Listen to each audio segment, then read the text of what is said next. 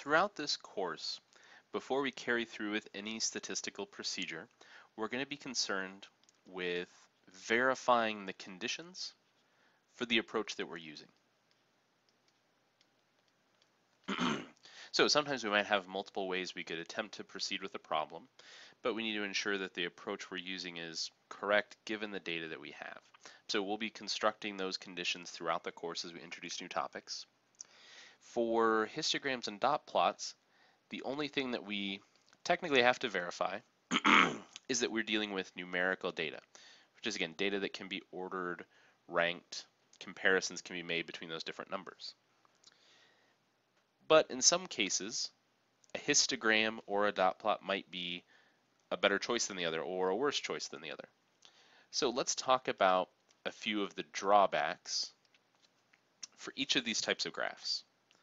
So we have an example of one of the histograms and one of the dot plots we considered. One drawback to histograms is that we lose precision. That is, we lose the information on the individual data values. So we know that one country had between 1,200 and 1,400 police officer deaths, but we don't know how many deaths there actually were. That could be 1,201, it could be 1,350, it could be 1,300. As soon as we convert things into a histogram, we lose the precision, the specificity of those individual numbers. We've also seen that changing bins or changing your bin width can change the picture.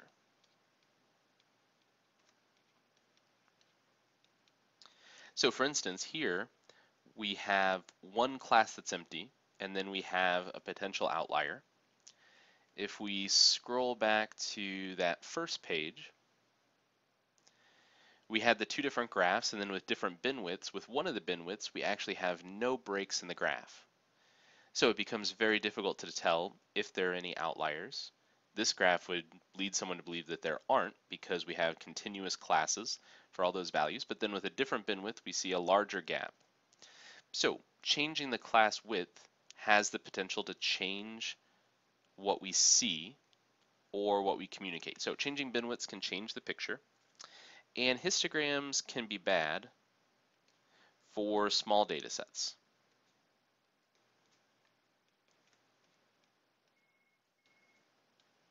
Or maybe the better way to say that is histograms work better for large data sets. If we had a small data set, we'd have a class from 0 to 200, and we'd have a frequency of 1.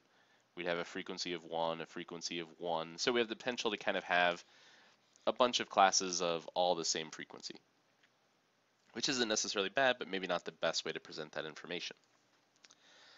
For dot plots,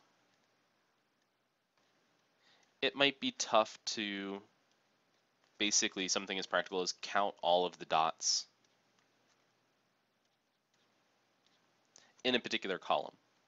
If the dots are relatively few in number, not a big deal, but imagine this list kind of growing larger and larger and larger, and then having another one that was similar but not quite the same, and you needed to know the difference between how many dots were in one column versus the other. That can start to become a little confusing when those columns get too large. A large spread in our data would be hard to picture.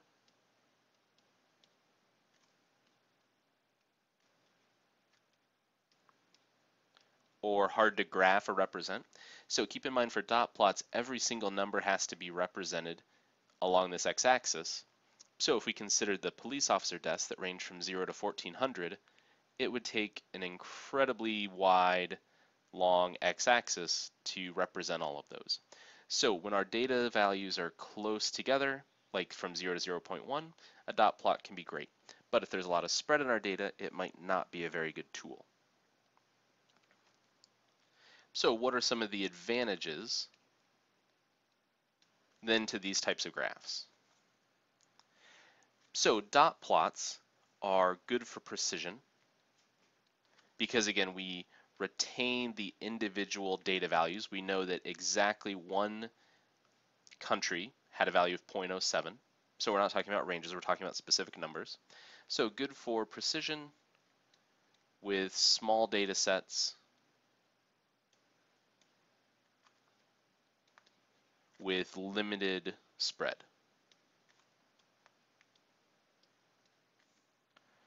Histograms are really good at capturing large amounts of data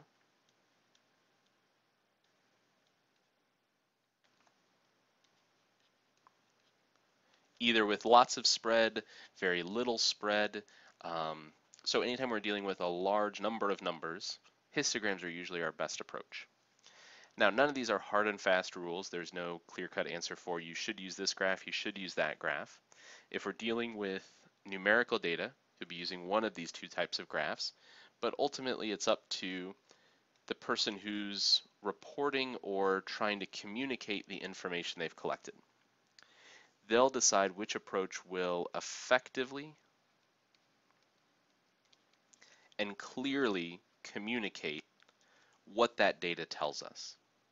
And in this class, as you are practicing for the role of being a statistician or someday reporting information to an employer, to a partner, something like that, your goal is to be thinking about how you can most effectively present and report the information that's being presented.